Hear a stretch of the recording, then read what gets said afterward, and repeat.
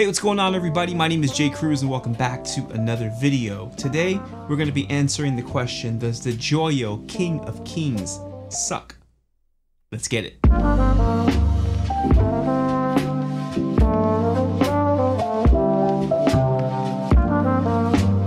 If you're new around here, then you probably think I'm crazy for doing a video like this, but it's actually part of a ongoing series called Cheap Pedals Suck. The most requested pedal for me to try out in this series is the Joyo King of Kings. So I asked Joyo if they'd be willing to send this pedal over to be featured in this series, and they did. Everything from the packaging down right to the pedal itself is just really top notch, and you would never know that this pedal falls under the $100 mark. And that's really the only requirement in order for a pedal to be featured within this series, is that it has to be under $100, and this falls well under $100. Brand new, you can get it for $69.99, that's 70 bucks US. Might I remind you, this is a 2-in-1 overdrive style pedal, so you're getting a whole lot for your money with this one. Before I officially start showing you tones, let me tell you a little bit about this pedal. You have an A side and a B side, and they pretty much have the same functionality in terms of volume, gain, and tone knob. They also each have a diode clipping switch and a feedback circuit clipping switch. You can operate the A and B side individually. You can also have them both on at the same time. Enough talking about this pedal, let's finally dive into this thing and hear what it sounds like. So for today's video, I'm going to be using my trusty Fano SP6 with Mr. Fabulous Mini Humbucker pickups in it, and this is my clean tone.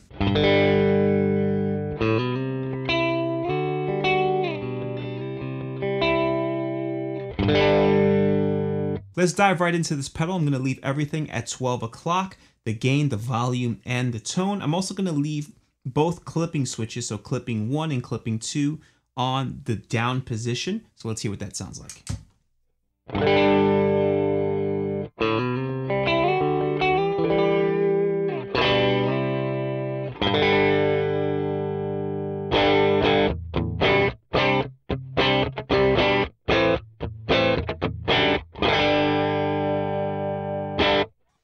I'm gonna bring the volume up a little bit just to kind of match my normal volume here. So this is the pedal off,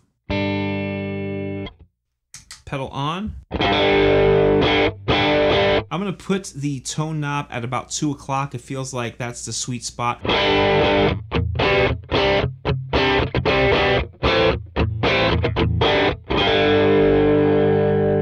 I'm gonna bring the gain all the way down.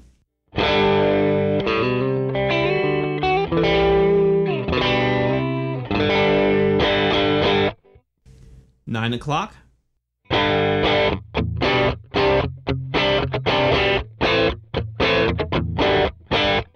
12.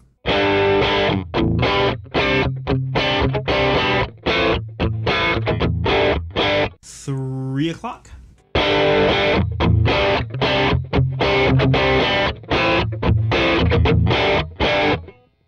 And all the way.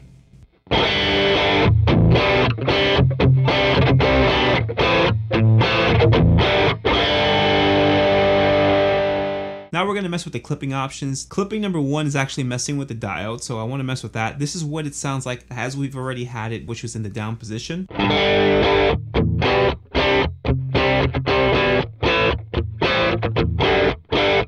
Now we're going to bring it in the up position.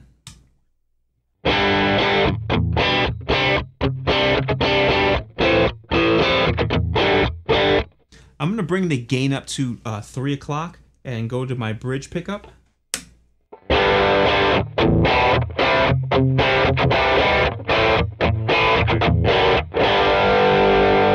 Let's bring the clipping back down to compare it really quickly.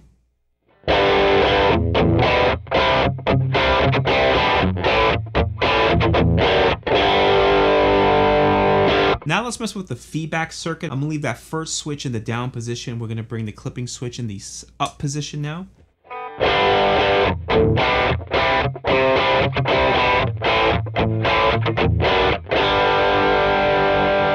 And now let's bring the first clip into the up position as well.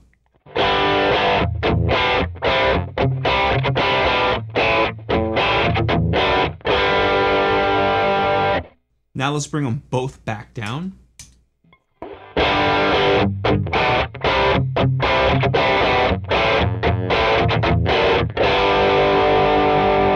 So now let's move on to side B. Everything's at 12 o'clock. Yeah, so I would assume this is more like the boosty side or just the more cleaner side. I want to push the volume. I'm sure if I push the gain, it will also boost the volume a little bit, but let's just mess with the volume for right now. And let's bring it to 3 o'clock. There it is. Let's turn it off.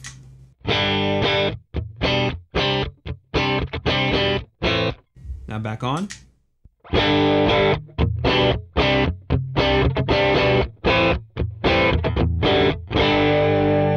Very nice. Now let's bring the tone all the way down.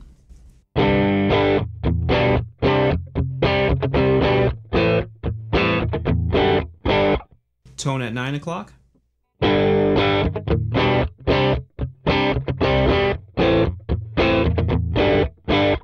Back to 12 o'clock.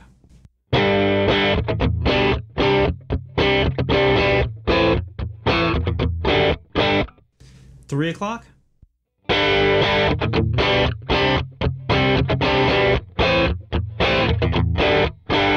And all the way.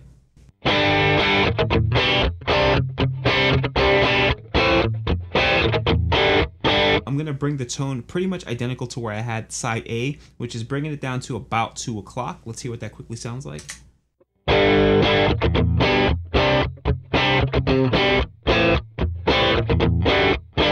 All right, let's start messing with the gain. We're going to bring the gain all the way down.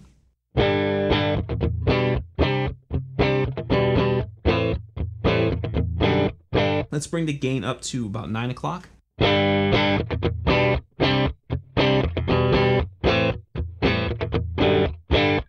Back to 12 o'clock.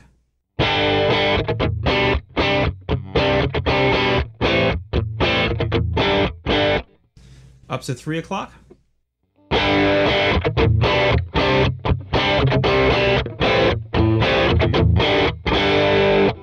All the way.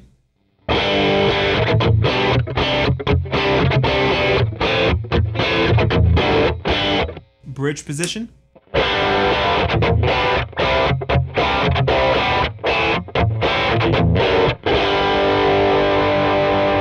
Let's bring the gain down to about 2 o'clock, just like we did the last time. Let's start messing with those clipping options again. Here's clip 1 in the down position as we already have it. Let me just remind you of what it sounds like.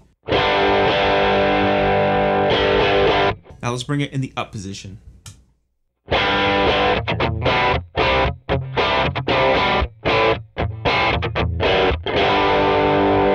Back down.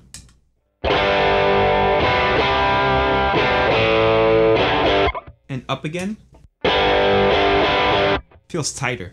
Let's leave it up and go to the second switch and bring that up now.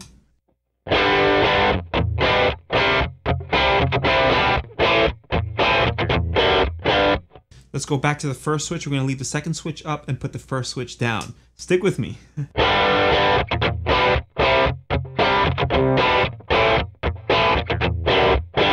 Now we're going to bring both switches back down again.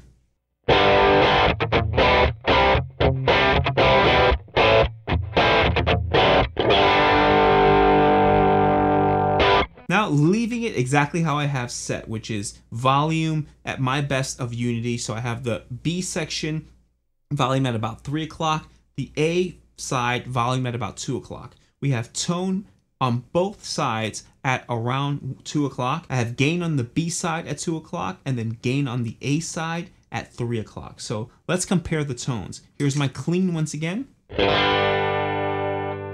Now the A side.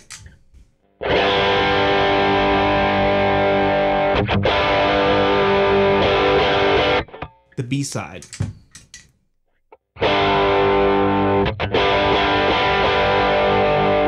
And now let's hear them both on together.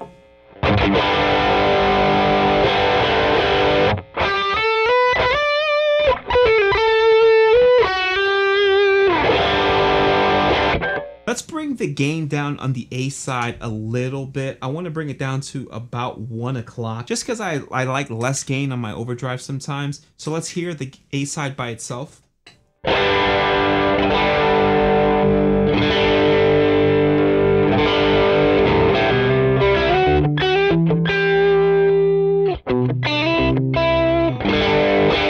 now let's turn the B side on.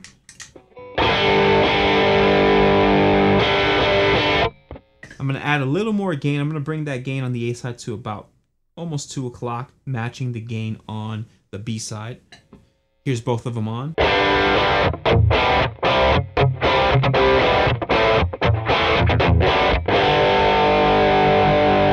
Now, of course, this wouldn't be a Cruz review if I didn't add some ambience to this thing. So I'm going to add some reverbs and delays. I'm going to use the B section of this pedal because I think that, again, right now sitting with it, that's the sound I would put as my first stage on this pedal. So that's just a little bit of saturation. I'm going to add reverbs and delays so we can see what kind of ambience we can get for my sort of everyday tone.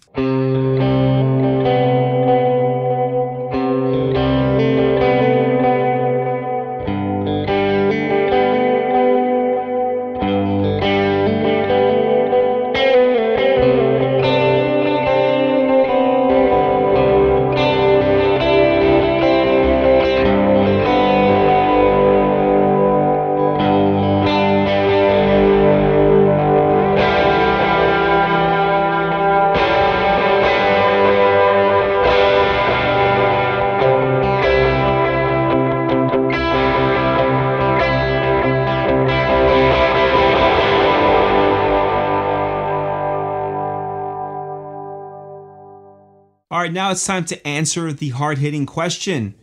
Does this pedal suck? You guys already know I am not showcasing bad pedals in this series. I think these affordable pedals need to be highlighted. This pedal 110% does not suck. In fact, it's probably one of the better overdrives I've tried in a long time. There's a lot of versatility in there, and certainly I could easily put this on the pedal board today and go gig with it tonight and have no problems and not feel like I was cheaping out or missing other overdrives in any kind of way. I can get a lot of great tones and variations in tones. I would highly recommend that you pick one of these up and try it out for yourself. Once again, I want to thank Joyo for sponsoring this video. It takes a lot of guts to send over a pedal to be featured in a series that is called Cheap Pedals Suck. They get the heart of it, but it still speaks volumes about the kind of company that they are to take that risk and ultimately say, hey, we trust this product is good enough and we really believe that you will not think it sucks and you would think it actually is good. And they were right. If you're interested in this pedal, I've put an affiliate link in the description box below. Check it out. While you're down there, also leave me a comment. Let me know what you thought of this pedal, how you would use it, and maybe even offer up some of the settings that you would use or that you do use, especially if you actually own this pedal. Giving us those exact settings help us as a community to grow as guitarists. While you're there, please do all the things that help this channel grow. Like the video, subscribe to the channel if you haven't done so, hit the bell notification icon so you get an alert every single time I upload a video. Feel free to check out some of the other affiliate links in the description box below as well. And now you can even donate directly to the channel by clicking on the thanks option that YouTube offers below on this video. Thank you so much for watching, and until next week.